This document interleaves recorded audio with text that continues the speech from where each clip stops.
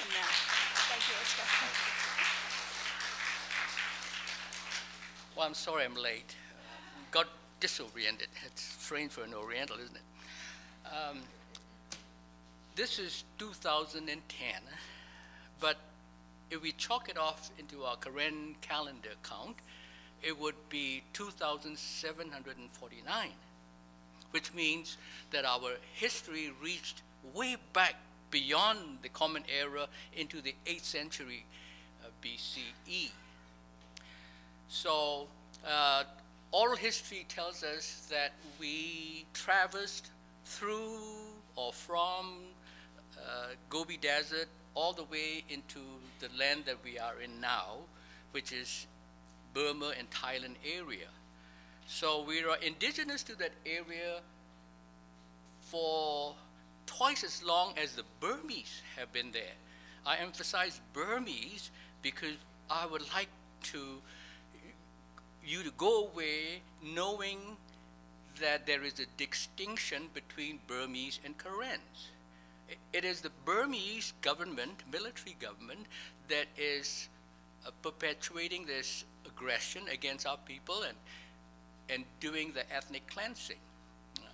So, having said that then,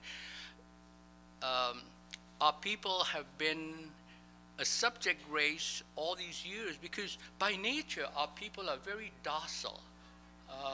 We are very reticent, and also we like to avoid conflict. And it is for this reason that the aggressive, hegemonic Burmese easily come and take over our place so easily, because we just move until we are now up in the hills. Remember two years ago, perhaps, in May, we had Nargis that hit Burma, the worst storm. Now that was very much populated by our Karen people. This is the rice-growing area, and now you wonder why the government was very slow in letting aid come in. In fact, they blessed that storm Nargis because they take it as a sign from God that Karen people are going to be wiped out.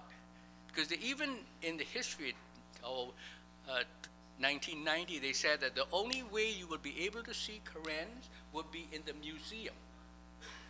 And this is the agenda that they have to ethnically cleanse our people. And see, the Burma, you may have heard of Burma, more so than we have heard of Karens. Right? Because in the Western mind, K-A-R-E-N is associated with a beautiful girl's name, Karen. But unfortunately, the British had taken or corrupted the Thai word that they used for us, Karyang, which, by the way, is a derogatory name that they use us, like the animals in the jungle, something like that. And so the British experience in using that has not been a blessing to us. Nonetheless, we've been given some lemons, and we're going to make lemonade out of it and see how well the lemonade stand goes. So it is a privilege for me to be able to let the audience know who the Karens are. Because when you read the newspaper accounts, we always hear Burmese activists, Burmese refugees. But most of the activists, or rather I won't say most, the activists that they are talking about are Karens. The refugees that they are talking about are Karens. Very, relatively speaking, there are Burmese refugees, but those Burmese refugees are not us. We are Karen refugees. Like, for example, in the border areas which I visited, there are a total of 9 refugee camps, making up over 150,000 refugees. 10 to 1 Karens are the refugees there. The Burmese are a very small portion of it in those refugee camps. And so, see, the media moguls, for some reason, maybe I'm hoping that it is just their mental indolence that has kept them from not finding out who the Karens are, but they just lump it all as Burmese. But yet, at the same time, you have heard of Tibetan refugees. You have heard of Tibetan activists. Now, their land, their situation is very similar to ours in that China has taken over their land. And recently, the Uyghurs, they too have been taken over by the Chinese. Yet, the media calls them Uyghurs activists or Tibetan activists. So for that same reason, we Karen would feel that we should be given credit where credit is due, because many of the things that Karen activists have done goes to the credit of the Burmese activists. And that's been the history of our time. Our history is very much like a Shakespearean tragedy. You know, everybody, we do the hard work, other gets the glory and the fame. We even have a saying in our Karen language, our people are like the leaf, and other nations are like the thorns. When the leaf falls on the leaves get pierced. When the thorn falls on the leaf gets pierced. It's the same way our nation are like eggs, but other nations are like rocks. When an egg falls on the rock, the egg crashes. And when the rock falls on the eggs crash. Can't win for losing. And it even says when the Burmese, when the Karen, when the Burmese steps on our ears, the Burmese find us. When the Burmese step on our ears, the Burmese find us. So there we are. This is the situation we are faced with. And for 60 years, we've been trying to get independence, or at least autonomy, a certain type of autonomy from our state. Because Karens make up 1/7 of Burma's population. And that's about 7 million. We're not a small group. Israel has less than that, but they are well known. Of course, they have the big bucks behind it. And we do have resources. That's another reason why the Burmese are perniciously trying to take our land away, because they have used up their resources. Our land is where all the timber, the teak, that famous teak, and all the minerals like wolfram, tungsten, they are there. Right? But we don't have the media exposure. And certainly thank Ms. Osterhaus and Kajora for giving us this opportunity to let the world know that Karens exist. There's at least 7 million of us in Burma, and we have some in China and in Thailand as well. And if we are to, and there's some even count as high as 14 million. But we don't have charismatic figures like Dalai Lama or Rabia, I think her name is Rabia Kabir, I think. She is an activist. Of course, she also has big bucks. And she is a very active lady. I read her bio just recently, very synchronistically. I came across her 3 days ago, and I've been passing it out. Because if the Uyghurs, who I didn't know about a year ago, can be acknowledged as an activist and their names get out, we Karens who've been fighting for 60 years should have a recognition that we've been fighting for democracy. Our people are very egalitarian, actually. We don't even believe in a feudal system. We share everything. And this is why, because of our generosity, it's been taken advantage of. Unfortunately, like, I think his name is James Kavanagh, I believe. He has written a poetry. His poem is called, "They are men too gentle to live among wolves." And this is the situation we are in. And I think Steve may be able to elaborate more on that because he is familiar. See, I had the unfortunate experience of not growing up in the Karen community, so I don't know too much about Karen. I was cocooned, kept in a spot where I was shielded from a lot of these atrocities and the vicissitudes that the Karen people have had to go through. See, I had a privilege of a British education and enjoyed the beneficence of the colonial system.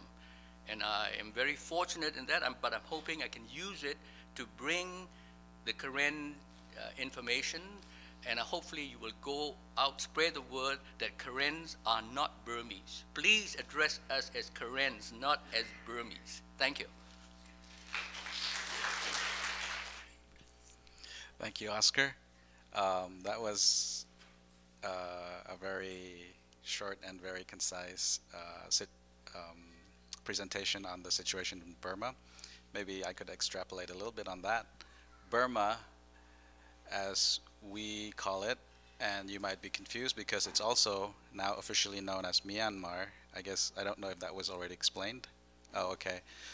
But we as the people of Burma who want to see democracy restored to Burma, we hold on to the name Burma because it was changed by the military regime in power right now to Myanmar. And Myanmar means, like, Myanmar is for the Myanmar people, Burma people. They want to see a one race nation like that. But we as the people,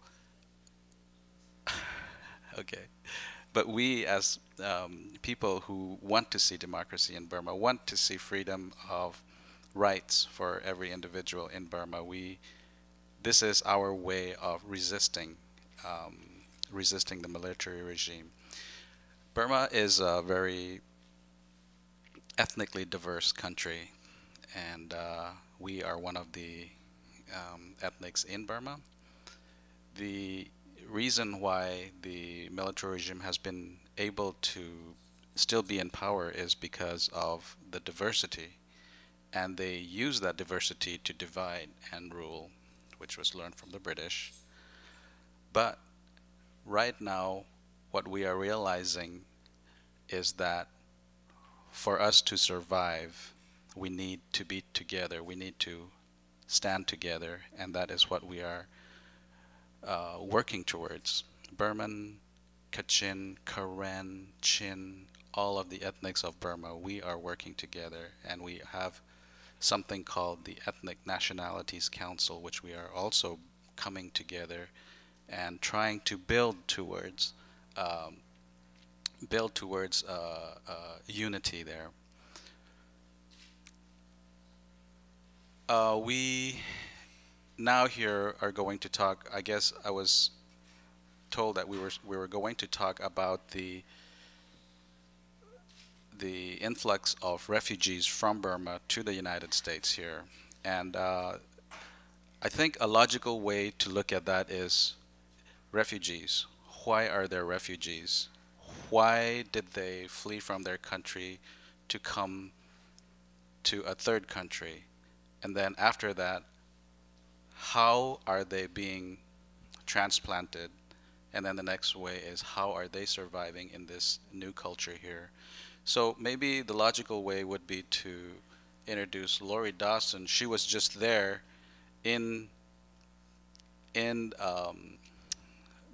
I guess this time you didn't go into Burma, but she was right on the border there, and she was very close to the situation there. And she has also provided a PowerPoint here, and I think I would hand over the mic to her, where she could tell us about the situation over there, and then you will realize why they are refugees. And after you understand why they are refugees, then I can update you on how they are being brought over here, and then the next step, all of us could maybe talk about how we could help them survive. And then the reason why I think that it's important for you to think about that is because since I have been here and there are more Karens and other refugees coming here, is if we can help them, they are going to be citizens of the United States. How can we help them be better citizens of the United States? So May I please present Lori Dawson here.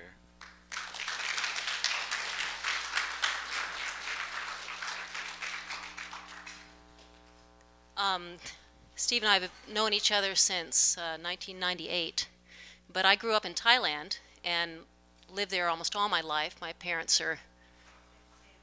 Help! Okay. Further? Okay. Anyway, I just got back from Thailand last week, and I've been over there, I go back and forth. I've been over there now about 4 months. And 2 of the months before Christmas, one of those months spent inside Burma, my brother helped start the Free Burma Rangers, which is a humanitarian relief effort back into Burma, particularly into the ethnic areas of Burma where there is ongoing conflict. That group has grown from 1 team in '97 to 53 teams now throughout the ethnic areas of Burma. And a big part of what we have seen happening in Burma is that we don't see the situation getting much better. But we see that there's a lot of people inside who have not given up, and their efforts to try to do the best they can within that country through all the difficult problems continues to be a great inspiration. And the Karen who are coming here now, most of those never wanted to leave. Burma's their home. They were driven out. They have no option to go back, and so they're here now. But we continue to help because there's a lot of people still in Burma and still struggling and still pursuing what it is they can do to contribute to their home and to have a one Burma. The issue in Burma is there is nothing unifying that nation to be a one Burma. It has never been a one Burma. So how does it become a one Burma? This is the path they're on. And for me, as I look at it, until the regime and the international community recognizes the rights of the ethnic people, who the ethnic people are, and their rights to participate in a one Burma, there will never be a one Burma. And there really shouldn't be. Actually, each of these ethnic groups should be their own country because there is no reason to keep them together. So that is kind of the very complex country, a very complex history, but largely because it is struggling to find out how does it become one country. And we are a part of that because we are helping the people continue to work inside these conflict areas. We put a PowerPoint together before I left Thailand because when I come back here, we try to help and encourage others as why Burma anyway? Why do we get involved? What's going on and what can we do? And so we've got 10 reasons of why Burma. And if I can figure out how to do this properly without pointing it here and there. But the first one is human dignity. That is the number one, is recognize that everybody in Burma counts. The regime, the ethnic people, every single person matters in that country, and their dignity matters. What's happening right now is people being stripped of that dignity, particularly in those ethnic areas. And hammering is going on in Karen State because the Karen are one of the strongest resistors against the dictatorship, and the dictatorship does not tolerate resistance of any kind. Number two is political prisoners. There are thousands of political prisoners in Burma. And if you know the most famous one, Aung San Suu Kyi, she continues to be held under house arrest, not freed from house arrest, try to be sidelined. They'd like her just to leave the country, but she won't. And she won't give up this idea for freedom for all the people of Burma. And she does not want her own freedom at the expense of everybody else's. And she believes in a one Burma that recognizes the rights of the ethnic people. So she is a strong, for me, a great inspiration for addressing the real problems of Burma. But that puts her in a bad position in Burma because the regime does not want a recognition of the ethnics. They don't believe in federalism. They believe in a strong military central government that will dominate the country. Whoops, sorry.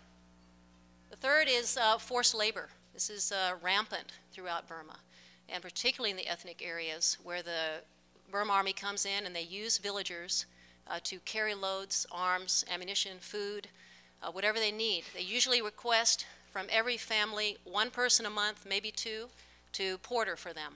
And they get treated horribly, hardly have any food to eat, are forced to carry loads maybe 1 month, 2 months, many months before they can even go home. Also, number 4 is religious persecution. This is quite dominant against Christians in Burma, but also Muslims, and also Buddhists if you resist. So they don't discriminate. Mostly it's because you resist, and many of the Christians are Karen, and they're resisting. Restoration of democracy. As you well know, 1990 was an election in Burma, and Aung San Suu Kyi and NLD won the election, but they've never been allowed to take office. You know that elections may be coming up here in the country of Burma, but they are elections that will be based on flawed laws and a constitution that doesn't acknowledge anybody's rights, and it does not allow for Aung San Suu Kyi to become the leader of the country. She would be denied that because she is actually, it is anybody who's had committed some kind of crime, or they've had lived outside the country for a certain period of time, or they've been married to a foreigner, cannot hold office. The 6th is ethnic rights and durable peace, and I think you heard from Steve and Oscar. These are, the Karen are just one of the main ethnic groups in Burma. There are a lot. And there are maybe 135 or more different language groups in Burma. A lot of groups are small. Some groups are bigger, like the Karen and the Shan. But everybody counts, again, in Burma. And their ethnicity is very important to them. Their language, their culture, all of that. So this is a big part of what we need to address, particularly from the outside, as understanding this better, and recognizing this situation and being able to encourage that. Regional security, these are issues you hear about, nuclear desires in Burma. Right now I don't know all that much about that, except that they do have some desire to have nuclear power of some capacity. So they're working on that, whether it's for, they say, for medicinal purposes, making medicine, or for power, or for weapons, we don't really know. But under a regime like this, it's probably more for their own power and their own ability to make a, position themselves in the world. Also, threat here, what comes out of Burma is a lot of problems because Burma is disintegrating. They were once one of the wealthiest countries in Southeast Asia, had the highest literacy rate until the 50s. And plummeted after the military coup in 1962 to become one of the worst in the world in terms of poverty and health. And public health is just almost non-existent in that country. And part of what we see trying to happen with engagement, because people see this on the outside, they go, we got to do more. So whatever avenues we can do, we're going to try to take. So if we have to work through the regime in Rangoon to try to help, we will. And some people can do that. And some people, that's what they've got to do, and they've got to keep trying. But on the other side of it, a lot of the bigger problems lie in all these ethnic areas where there's no access, and the regime won't allow anybody to get in. And so we try to come through that back door and help from that side. The other, number 9 is narcotics. Burma is the #1 producer of methamphetamines in Southeast Asia. It's the #2 producer of opium and heroin in the world, after Afghanistan. So it's got this huge issue of narcotics. One thing is, within the areas where the narcotics are grown, there's no other alternatives for people. And the military don't have the strongest morals. So they can get money through negotiation with some of these ethnic areas that they allow to produce this stuff. And then there's no real ability to eradicate it, and in a lot of ways, no desire, except from different groups that try to get in there, but it's very difficult. Number 10 is the environment, and this is something that it's very sad. And I grew up in Thailand. Thailand had a huge amount of teak forest and wonderful forest. It was almost disintegrated.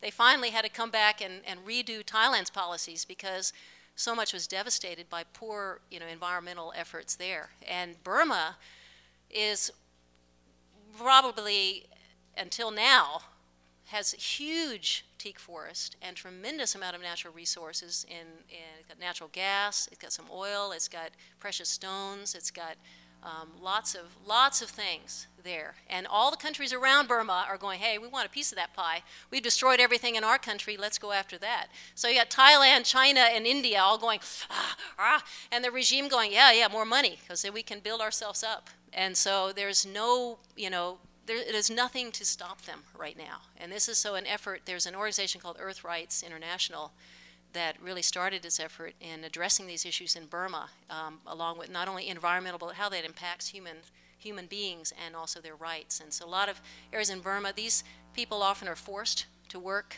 for these groups that get mining rights and things like that. And they're also, they're building dams now. Those dams will displace a lot of people in the ethnic areas, and there's not a lot of awareness of this, and it's difficult in trying to stop these types of efforts, but people are trying to.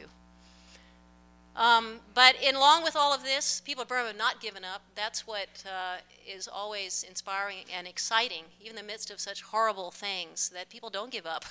And they want to make things better. And so they do with what they have, and they don't lose hope. And Aung San Suu Kyi is a strong example of this. Even when she has been held under house arrest, and imprisoned herself for so many years, she's not going to give up. She started rallying the people. Part of the reason why she's under house arrest, this was 2003, she was put back under house arrest.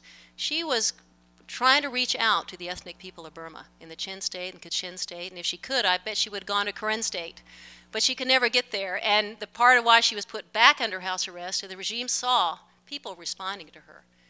A unifying factor for many of the people throughout Burma was recognizing that she wants to see their needs and their rights addressed as well. So they put her back under house arrest in 2003, and she remains there now.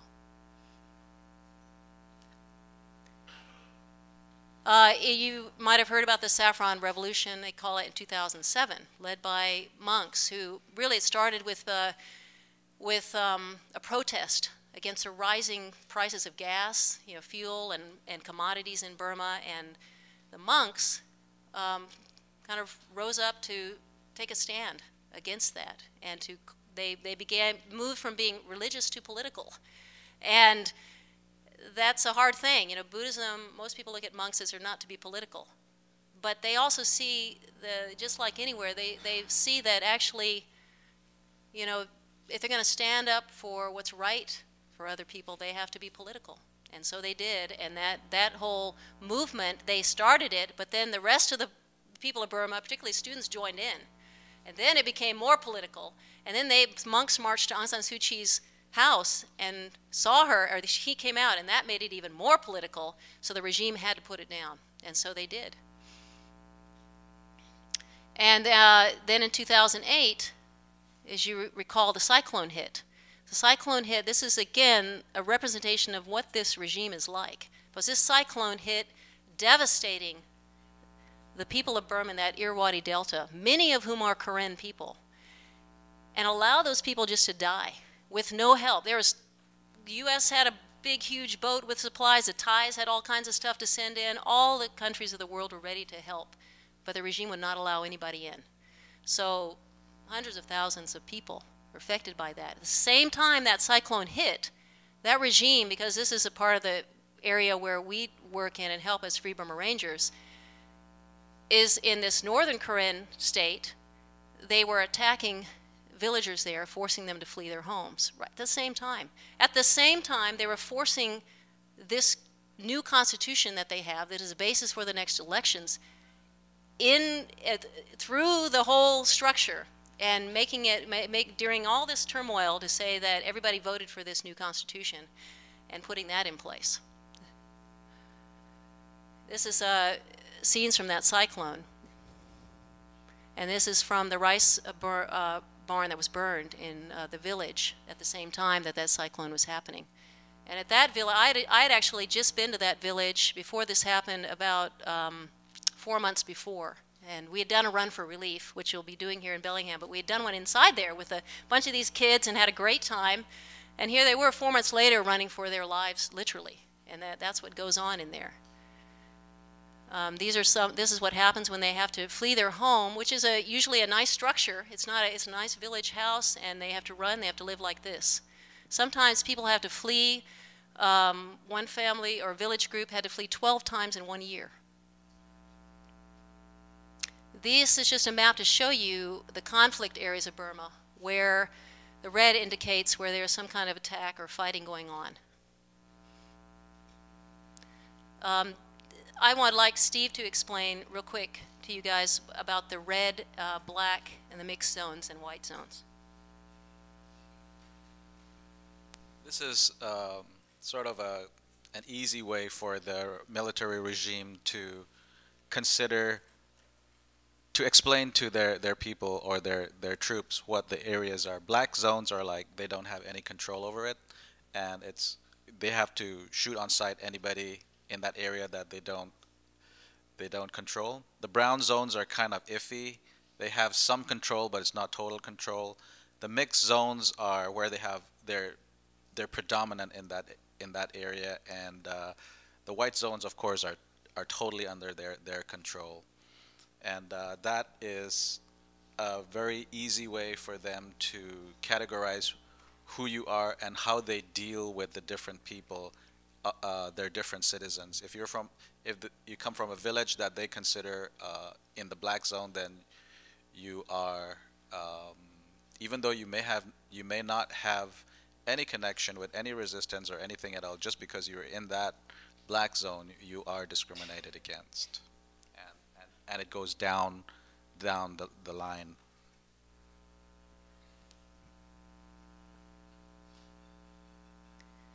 So in those areas where we can still access are where these relief efforts can happen, through the back door, really. Through the ethnic areas of Burma, where the ethnic people still have the capacity to help their own people. And we don't have to go through the regime to do this. And so if you look here, there are actually 53 Free Burma Ranger teams now throughout these areas that are highlighted here in Burma. And as you can see, they're mostly these ethnic areas that, a lot of them bordering Thailand, and then some bordering in India and Bangladesh. It's very hard to, again, for the teams to operate anywhere but within these areas that are not fully controlled by the SPDC.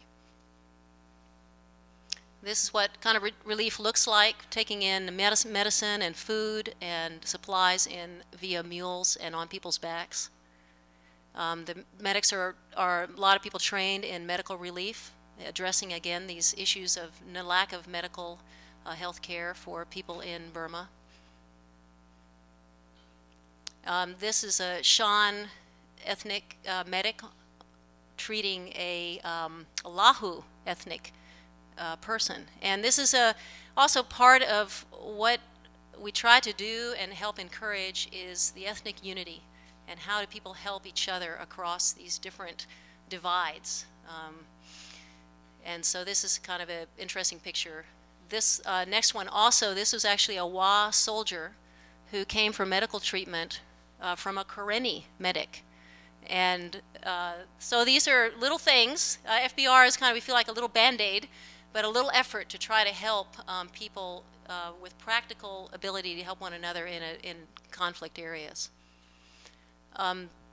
These are, again, a lot of people support this effort from around the world, and we got a big supply of blankets and mosquito nets. There's an Arakan team. You saw probably in the map the Arakan state. There's another team helping in that area. And Lahu. And these are, again, moving supplies. This is kind of what some of the areas of Burma look like. Now, this is a significant map, and because it tells you also the strategy of the SPDC, and that is to divide and conquer, and to take all the major roads through the ethnic areas of Burma.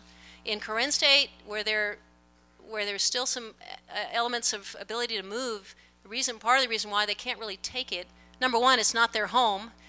Number two, geographically, there's lots of mountains. It's not easy for them to conquer, and they probably never will. But they try, by taking these roads, major roads to the border, and then building roads across, they cut off people, villagers, and Karen from each other.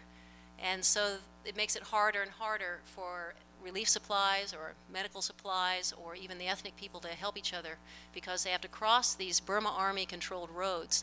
You can see these, the little circles, red circles are old Burma Army camps before 2006.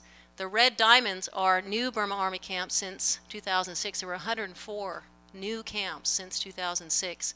And the yellow are expanded camps. They're expanding them. And then all these little, the red dots are roads.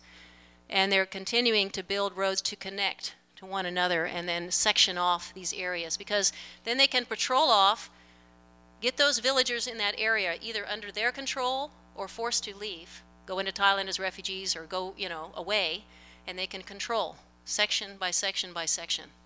And that is kind of their strategy through this area. Steve, you have anything else to say about that? On these roads, there's lots of landmines.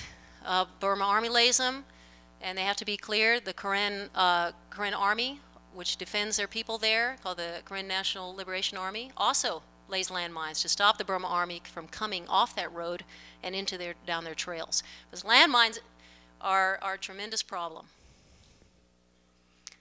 Relief supplies, they have to coordinate a lot. The Karen Resistance, which this guy sees Karen National Liberation Army, helped to coordinate getting those relief supplies across these very dangerous roads to villagers on the other side.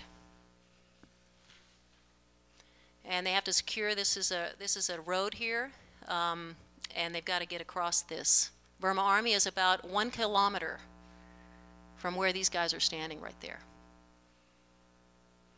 These are villagers, though, in the middle of this, in the relief efforts, is trying, and the Karen are also very good at this. Even right now, when they're under all this pressure, they keep their schools going, they keep their activities going, they keep their social, they do everything they can to keep their lives as normal as possible.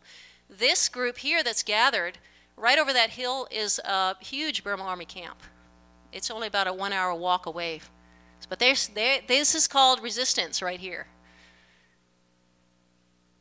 All right, health education is a big part also of this effort inside, teaching people nutrition, addressing people who are forced to flee to get, how they get medical care, keeping track of that, this whole idea of public health, working with the main systems. What Free Burma Rangers do is work also with the main organizations that, bigger health organizations too, and provide them with that information. These are, again, carrying meals and supplies through. This is one other thing that FBR does is to shine a light on the situation and get that word out to the rest of the world. And they take photographs of Burma Army camps. They also interview and talk to people who've been forced to flee. These rice farmers were shot at while they were in their fields, and they had to run, put all their rice. Even that little girl had to carry a big load.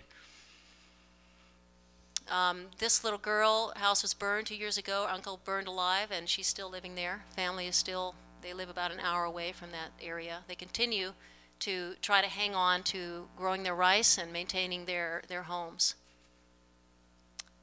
This is another relief effort here going on, and IDP children, another part is helping these children to recognize they're not forgotten in all of this. And the other medics keeping track of the medical statistics and helping children in there.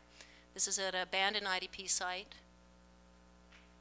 This is a Burma Army-controlled village relocation site. So, forcing these villagers to come and live under the control of the Burma Army, they will have the villagers move from their own village, come and live there. And if they're going to go and grow their rice, they have to ask permission first, go out and go to their fields, and then they have to be back by a certain time in the evening and check back in.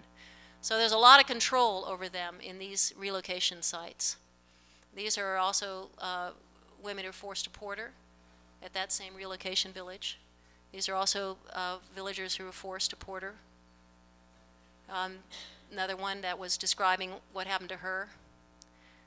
This one was a young girl that one of the relief team leaders met and said she's 15 years old, never been to school, would like to go to school, but just can't do it. There's no opportunity for her. This is a Burma Army camp. These are trucks moving out, and actually right now as I'm speaking, this group you see here, they're attacking right now villagers in northern Karen State.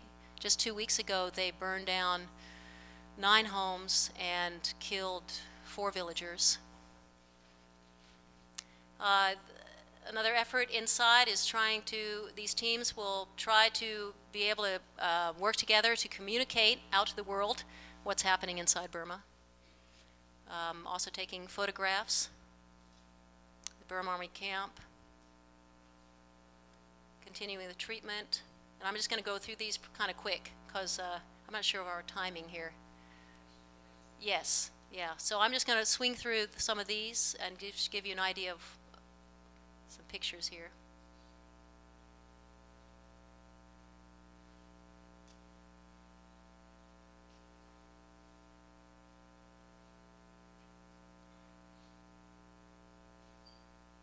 These are kind of an inspirational story, because these 2 teachers walked several days from a actual Burma Army controlled city called Taungu, their Karen, and they knew about their Karen brothers and sisters and villagers forced to flee, and they came out to teach in the IDP areas. And they could have stayed in that city or done whatever else, but they decided they would go and live with these children and help them.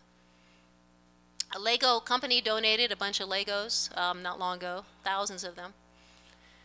These are, again, the situation going on at the same time as relief is going on, as right now, actually, as I'm speaking, relief is going on and attacks are going on, and studying is going on. Forced labor is going on.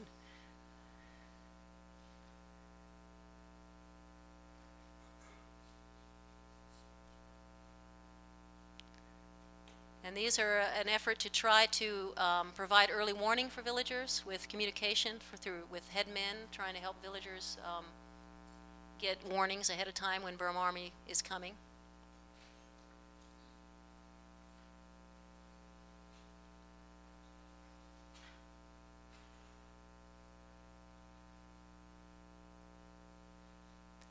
This is the Shan area. Really, this is also a situation in the Shan state of Burma. So this is a situation where many homes were burned and forced labor, and this guy, he fell in the fire, but it's just an example of not being able to get any medical treatment in Burma.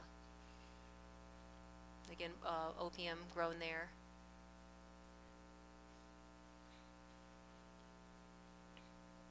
And this just brings you up to what's happening now. So the attacks that are happening now, which are pretty horrific, this is the area. There's actually 3,000 IDPs right now. And that's the area of the attacks going on right now, northern Karen State. Burned homes, and people shot and killed, villagers fleeing. And, again, the more they have to run, the worse it gets for them. They have to can't have their children at home, have to have it in the jungle. And again, it's a very, very difficult situation for them. And landmines, people being shot. These kids were, wounded by mortars. This guy was wounded and then died later, this young man here. This just happened here just before I left. This situation where 9 homes were burned and this lady was killed, this 5-year-old boy was killed, this woman was shot, her 5-month-old was shot and died later. And now there are thousands fleeing. So this is kind of the last little slide I'm ending on.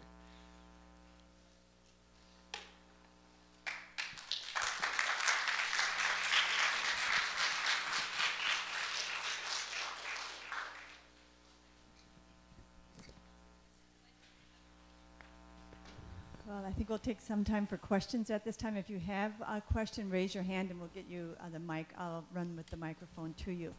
And maybe direct it to one of the 3, if you could do that. I'm wondering if there's been any UN involvement with Burma or awareness? There has, and there have been resolutions and resolutions of resolutions, and nothing happens. As usual, as we've seen with a lot of UN resolutions. But one thing is that has been established in 1994. The UN established that for there to be a solution of Burma, there has to be something they call tripartite talks, meaning that the regime in power, the NLD, and the democratic forces, and the ethnics. These three parties need to come to a table and start talking about how they would coexist peacefully with mutual respect.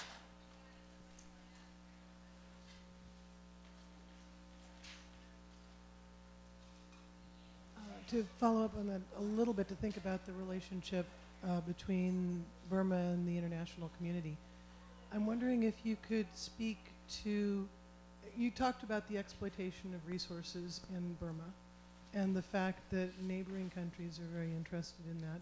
But I wonder if you could talk about the way in which multinational corporations, and particularly oil companies, but corporations with which we have much more direct contact as individuals, are supporting the current regime. And that's an area where I know we want to do things like run, but we can also address multinational corporations who are supporting this regime. And I wonder if you could. Very good question. 1997, I think, lawsuit against the Unocal, the U.S. Unocal, I guess, conglomerate or oil and gas corporation was initiated by the organization that Lori just mentioned, Earth Rights International, and it was a joint project between Total from France and Unocal from California. But for them to create that project, a lot of villagers were just given like 5 days to get out of their homes, and they weren't able to take anything, and after 5 days anybody seen in that area would be shot on sight, and many were. So anyway, when was the time that they actually had a settlement? It took 8 years, I think, 8 or 9 years, and 2005, something like that. I can't remember now, but that is an example of Unocal was saying that, look, we were just there for the gas.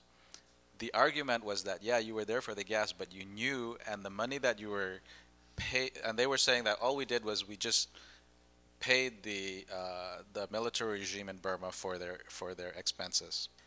Well, you knew that they were attacking the people. You knew. So the judge, I can't remember, it was a California what district judge, but they did clearly lay out that Unocal knew what was happening and therefore was responsible for the attacks on that people.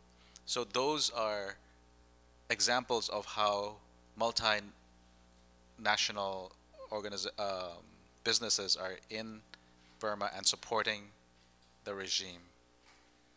I would like to also add that the resources that they take, Burmese, that the multinationals come and take, are not in the Burmese government area. They're in the ethnic area. Right? And so it's no skin on the back of the Burmese for them to go take it. Just give us the money. We will even supply you the protection, which means the elimination of the natives. So very much like down in Amazon, they get the renters in. So it's a rape, like the Burmese country itself. Burma itself was primarily in the center of Burma. They have abused their land so much that it's desertified there, and so they see the green places of where our natives are, where we still have a primary forest still existing. So they tell the logging companies, we'll give you the concession, just go get it. And then the governing, the surrounding countries like India, China, Burma, Thailand, they want to keep it status quo because they get it for 10 cents on a dollar. And so why let the situations change? Because they can get it so cheap. Now, Steve mentioned Unical, no, Total. Total is still there and in denial. And, but American companies are working together with them. I think it's either Chevron or Exxon that's still working with them, but behind, so it won't make the wave. Right? So the same thing is going on with when they build dams. It's not to benefit the local people. All the energy generated, like in the Karenni state, the dam there, the people are still living with wicks and candlelights where all the energy is diverted to other places. And even in Rangoon, they get only 2 hours of electricity a day. All the electricity is diverted to the new town called Naypyidaw where it's built.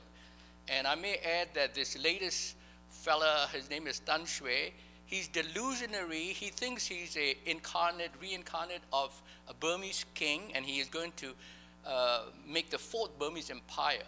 And for security reasons, they destroyed 3,000 villages around that area. It's a hilly place, and guess who the 3,000 villages are? Karen villages. So this is how our people are being abused. We got a little respite during the early mid-1800s when the British won the Anglo-Burman War, and that's where our parents got the privilege to study. And even then, our parents had to take on Burmese names, like BaAye is not my name. BaAye is my father's name, and it's a Burmese name. It's not a Karen name, but all the Karens have to be Burmanized. And fortunately, I didn't get a Burmese name. I'm glad. But it isn't that. See, it's been through the years that our people have been subjugated, and centuries. I didn't know, you know, there was an occasion, I wondered why, if I have to go to Karen village, I have to drive way off from the road. You know, I just had an aha moment recently reading that book. Oh, I see now why, because every time people, the Burmese or the Thai go around, and if we Karen stay near the village, it's easily accessible for them to be impressed into service. So now I know why they live far away from the villages, and they deprive themselves of all the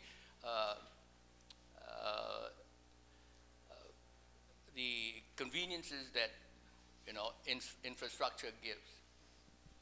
Going back to your question, just quickly, I know the time is up, but just going back quickly to your question there are arguments that, well, when the multinational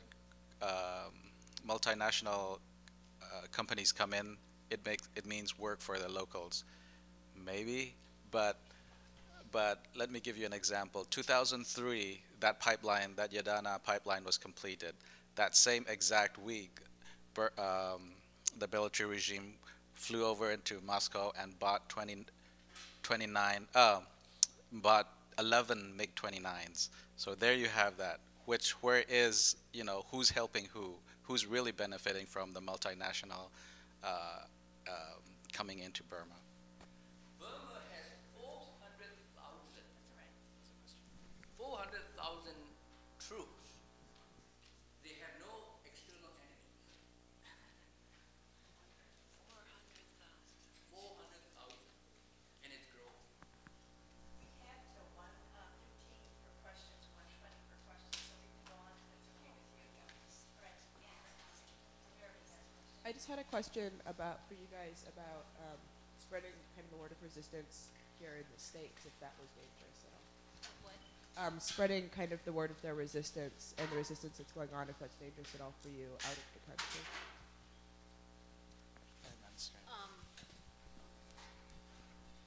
Are you talking about supporting the efforts in Burma from here? And there's a U.S. campaign for Burma, which I would recommend if you look at their website, or they're really kind of set up, based in Washington, D.C., but to help all of us who care about Burma to be a voice through our ability as a part of a democracy in the United States to address issues related to Burma through our own, our own representatives and our senators and people like that. And they're very good at helping us do that. And so that's kind of where, for me, I work through as I give them this information, or if I need to talk to somebody, my own representative, about this. If I don't know how to do that very well, I ask their advice, and they help do that. And if there's bigger issues going on that we can all get involved in, particularly contacting our Congress people about these things, they help to organize that on a bigger way. And they're also tied into the UN, what's happening in the UN, and they're a big part of the latest kind of effort to address the crimes against humanity that are going on under this regime. This is U.S. Campaign for Burma. If you go to the website, it's uscampaignforburma.org. Has there ever been, there are a lot of Burmese that are opposed to the government, maybe not actively so, but in the past, have there been resistant groups of Burmese working with the Karen and the ethnic groups? There has been actual Burman resistance, although there were, in fact, the first democratically elected Prime Minister, U Nu, actually resisted against the 1962 coup and General Ne Win at the time, and U Nu actually worked a little bit with the Karen and other ethnic resistances. The Burmese history, right after independence, Karens had the British really royally sold us loyal Karens out. We are known as the Forgotten Allies, and there's a documentary called that.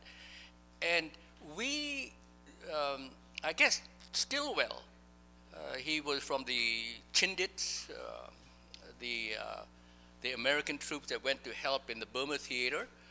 It was the Burmese that brought the Japanese into Burma to fight against the Allies.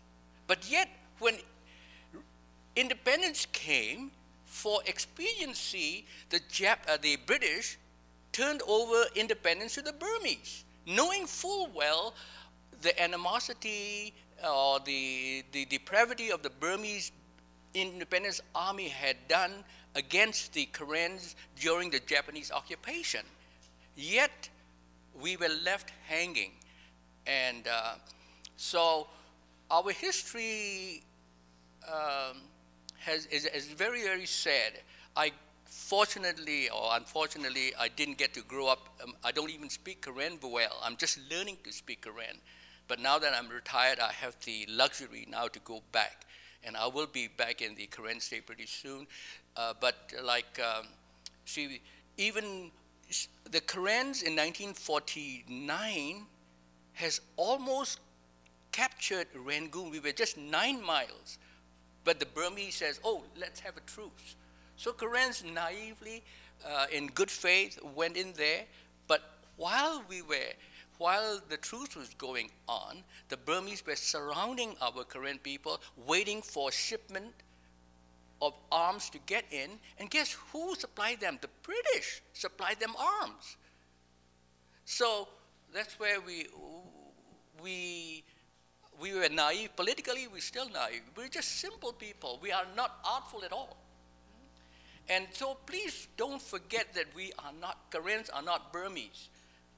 And Karen activists, the many works that we get, like when people visited the White House, they say Burmese activists. Not one of them are Burmese. Out of 4 of them, 3 of them are Karens. 1 of them is Shan, which doesn't even know a word of Burmese. But yet, the kudos goes to them. It's the same thing with when reparation came. It was the Burmese that fought against the British. The Karens and the ethnic people died, but when the reparation came from the Japanese, all of them went to the Burmese.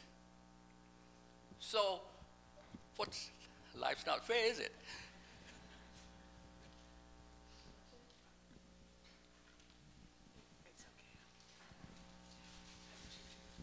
From what I understand, there's a division in the Karen people between Buddhists and Christians. So my question is, how is that going currently today? I know there was some problem with the Buddhists in the military, with the Burmese military quite a while back. So my question is, are the Karen finding unity between their own people? And on the same token, are other ethnic groups in Burma able to come together, or is that part of the Burmese strategy to divide the ethnic groups and conquer them separately? That's exactly the problem in Burma.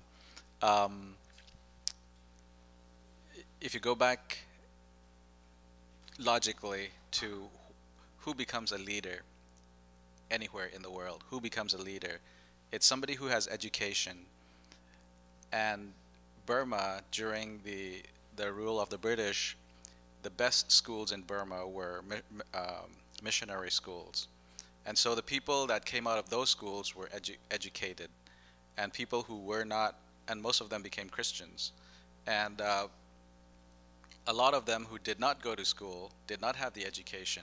So later on in life, right now, up to now, you'll see the people who have been educated in those schools that were Christians became the leaders. Well, the military regime took that and said, look, you guys, look, the Christians, you guys are saying that you were oppressed by us, but look, you're being oppressed by the Christians, so you Buddhists need to stand up against that. And so that's how, and then the Buddhists also thought, okay, that's true. Then they suddenly realized that, now they're realizing that, but they're sort of caught in a what do you call that, in a circle of life right now, because they accepted the monetary gain from the SPDC right now, the military regime right now. And so to get off that wheel, it's like they've gotten used to the money, but they can't quite give that up. And so they're caught in this not wanting to work with the military regime, but still wanting to retain the gain. And so they're having to, so there's all of this complexity in Burma where there's division. There's a lot of division. I don't know if you recall 1988, the 888, before the Tiananmen Square. There was a student revolution of 888, and the Burmese students primarily retreated or fled to the Karen area. And the Karens, oh, the enemy of our enemy is our enemy, is our friend. So we accepted their land. But that was a big mistake, because along with them came spies. And they were able to find out the territory, the weaknesses of the geographical location. So by 1995, they have already worked into the Buddhist Karen split. And by 1995, Manipur, our capital, was lost to the Burmese because of this insidious infiltration by the Burmese. But Karen, militarily, politically, we are so backwards and so naive. And we need to get, I still am too, so I need to be careful, to be more artful. One small effort, I think, that this is a situation for what we can do on the outside to help when talk about unity is a recognition of who all these ethnic people are, and also our desire to see them have a full right to participate in the country if it's going to be one country. And that's something we can do more of, and as you're learning about it and seeing who all these people are and understanding their role. But for Free Burma Rangers, which is a small effort on this end, is to bring ethnic people together across and build practical ways that you can work together, which is a medical kind of humanitarian relief. But the part that we still don't have is the Burman part, because there is a big separation, and this is a big problem. And I know that many Burman people see this, but they don't know how do you address it. And until they have, until this regime either falls or completely changes somehow to become something different, and really recognizing this, then there will be no unity. This is the reality. The unity for that country is tremendously difficult under the circumstances it's in right now. And I know many people like to do more, but like you're talking about DKBA and the KNU and all that, you know, once you're, like Steve was saying, you know, people want to survive in their home too. They don't want to be shot at and forced to flee. So if you make a deal with the Burma army that you're not going to be shot at and flee, and you can, you know, you got to do, you know, you can stay in your own place, and we'll give you some money and business concessions, and you can keep your arms, and, you know, that's kind of inviting. But then all of a sudden you find yourself fighting against your brother and sister, and you go, okay, wait a minute, I don't really want to do that, but you're kind of stuck. And so these are real things people face every day, and I think a big part for us who are outside, you know, we need to understand this better and recognize it and start talking about the ethnic people in a stronger way. That's exactly where I'm going. You know, the media wants us to think that it's one big homogeneous country, Burmese. They don't know that the Karens are there, the Shans are there, the Chins are there. Primarily, the Karens are the biggest resistance to the Burmese, and they want to annihilate us. And this is my mission, to let the world know that Karen, please call us Karen activists, not Burmese activists. We are Karen refugees. There are Burmese refugees, but very, very few Burmese refugees. I would like to leave whoever is interested in Burma with one thought on Burma, and that is, yes, there needs to be peaceful coexistence in Burma, and we are working towards that. But for peaceful coexistence in Burma, there has to be mutual respect. There has to be mutual respect between the different ethnics and the different faiths, and however different you are. If I don't respect you, then you can't respect me, and I can't live together with you, that sort of thing. So I think I would like to leave you with the thought that for peaceful coexistence, there has to be mutual respect.